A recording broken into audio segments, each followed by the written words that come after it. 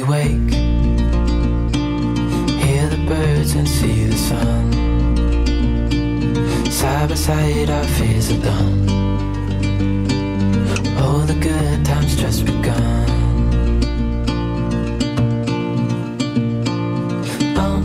We know what we have, let's hold on tight. Found what we're looking for in life.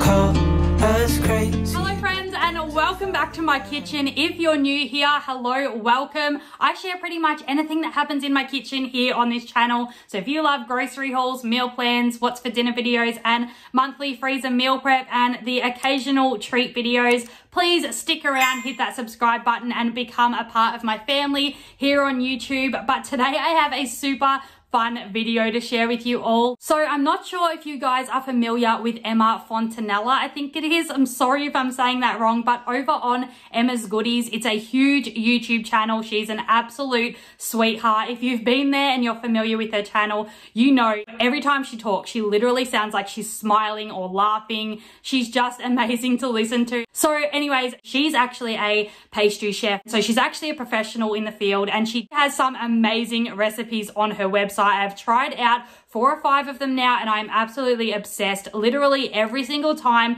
they work out. So over the Christmas period, I wanted to try out making her Christmas cookie box for myself. It took me forever to film, but I'm going to go ahead and get into that now, show you sort of how I did it and where I went wrong and the things that I learned. Obviously, I am not a professional chef like she is, and props to her, respect to her. She did an amazing job, and she really does do an amazing job with her channel in general. I love her so much. I'm going to leave her linked down below if you did want to head on over and check out her channel for yourself. You will seriously subscribe within like the first 1 to 2 videos. She's just so amazing. I could not recommend her enough. But let's go ahead and get into the cookie making, and I will show you sort of how that process went. Let's just say it wasn't as easy as it was for her. So I've just started out by putting everything out on the bench that I'm going to need for today's cookie box. A lot of this stuff I already had, but I did have to buy a few items like these piping bags. I am not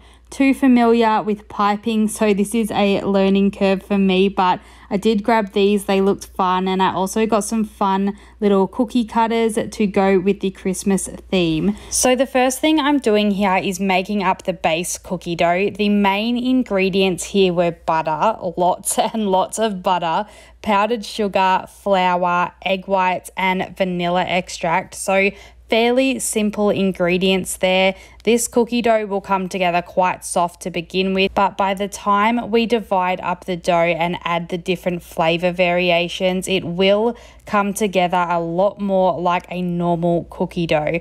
Although in my case, I will say mine turned out a little on the dry side, not the recipe's fault at all, but my own. This video seriously took me about 5 hours to film, trying to learn all the techniques while filming. By the time I got to the last couple of cookie doughs, they were struggling. I should have covered them or put them in the fridge in hindsight, but as I said, I learned a lot from filming this video, and that is just the beginning. So now that I have my base cookie dough, I am just going ahead and dividing that up evenly into 5 containers. Emma used a kitchen scale for this, which I don't actually own, so instead I just used an ice cream scoop here, and I did my best to divide it evenly that way.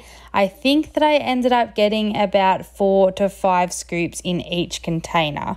So for this first recipe, it's just a simple butter cookie with no additives. So I popped that straight into the piping bag. So excited to pipe these cute little cookies that Emma piped so gracefully, by the way. And I popped through 3 bags during this process. Who knew that piping cookies would be so difficult? I eventually realized where I was going wrong, but that didn't mean that it got any easier. I was squeezing the piping bags way too hard, and at one stage there was a little air between the dough and the actual tip, so of course that made it pop as well. And let's just say it was a hot mess for a bit here. So eventually I was over it, and the bags were just kept breaking. I was sick of it. I didn't want to put together another one, so I finished the last couple cookies off by just pushing the dough through the little metal tube at the end. You guys, I did mention that I'm no professional chef. But moving right along to this second batch, so this one I believe was called a Linzer cookie. To this one you will need to add almond flour, some extra regular flour, and also some almond extract. So this stuff is strong. I've never cooked with this before, but it's strong, just a heads up. To the third batch, I'm making the chocolate sugar cookies by adding cocoa powder and milk. Another thing I learned here today was to bloom the cocoa powder by mixing warm milk with the cocoa powder to make a paste type consistency before adding it to the base dough. I think that Emma mentions this will give it a deeper chocolate flavor, so anything with a stronger chocolate flavor I am down for. So I just went ahead and mixed that together and then added that straight onto the base cookie dough, and I actually had to mix that together for a while to get it to combine properly, but it worked. The next one I am making here is the gingerbread style cookies. So for this one you need the ginger, cinnamon, some cocoa powder, which I think was just for color because these were quite close in color to the chocolate ones, and then just a little bit of extra flour to this one as well. By this point I had taken way too long. I probably didn't need to add extra flour to these cookie dough recipes because they were just so dry by this point. But to the last lot, I just added some extra vanilla extract and that unneeded extra flour. Then I just split the dye in two and added some red food dye to half of it, which really helped give the box a festive feel. The next step was to roll out all the cookie doughs between some baking paper and put them in the fridge for an hour before cutting them into shapes. The cutting and decorating was by far the funnest part and probably the only part that I didn't mess up, so hooray for me.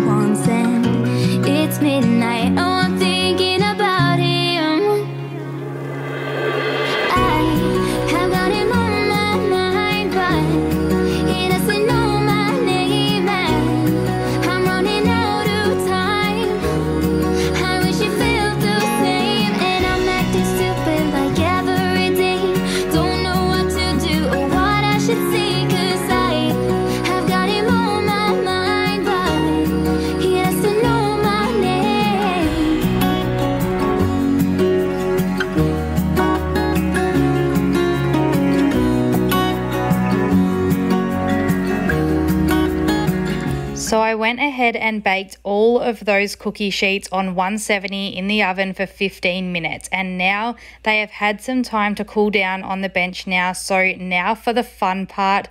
I decorated all of these cookies fairly similar to the way Emma did her box. I just adjusted some slightly, I think. For the fillings, I used melted chocolate and homemade strawberry chia jam, so stay tuned for that recipe coming up soon. But for these chocolate squares, I'm just drizzling them with melted chocolate, and I'm filling the round ones up with chocolate before drizzling those two. I'm pretty certain that Emma used a piping bag to do this, but you guys saw my piping bag skills earlier. Not only was it probably quicker for me to use a spoon, but I'm not even sure if I had any bags left that weren't broken. I wanna hold his hand, 'cause I can't stop thinking about him. And would he understand if I told him how I feel about him? So moving on to the red cookies now, I added some of this Betty Crocker vanilla frosting to those to kind of make like an Oreo style cookie. Then for the little men, I frosted them and dipped them into some sprinkles for the kids. I started by attempting to sprinkle some on, but soon realized that would take years. So dipping them straight in saved a ton of time and honestly made them look so much cuter. I will say though, although me and the piping bag weren't really getting along today, the piping bag would have made the red ones look so much neater. If you end up watching Emma's video, her filling looked like a little perfect clouds. Just glad that this is not a competition. Now for the homemade strawberry chia jam. For this one, you only need 3 ingredients. I did end up adding a 4th, but to start off, I just added a full 500-gram bag of frozen strawberries to the pot and let that heat through in the saucepan, stirring occasionally until they were heated through and started to bubble a little bit, which didn't take too long. And then I mashed them before adding in a tablespoon of powdered sugar, half a tablespoon of lemon juice, and then I added 2 big tablespoons of chia seeds. I mixed that together in the pot and then I just removed it from the heat. I let that cool down for a little while and then I transferred it into this old strawberry jam container. I just washed this out and kept it for this exact purpose, so it was literally perfect. The chia seeds do make this jam thicken up really nicely, and it literally only takes 10 minutes to make and it lasts in the fridge for about a week if you put it into an airtight container. So any leftovers you can add to your pancakes or toast in the mornings for a healthier choice of topping. There's just endless possibilities to use this jam, but it is just such a healthier option.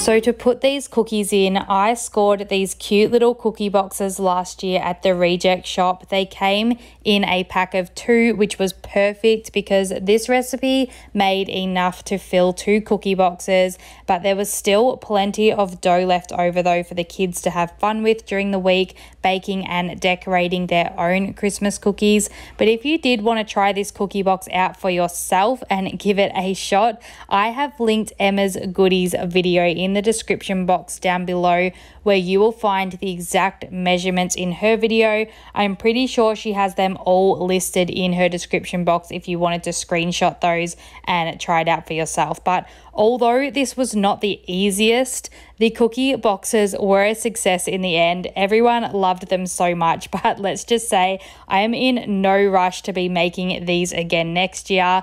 But I just want to let you all know that I really appreciate you watching this video today. If you're still here and watching, drop a cookie emoji in the comments down below. I appreciate you so much. I hope you have the best week and I'll see you back here again really soon with a brand new video.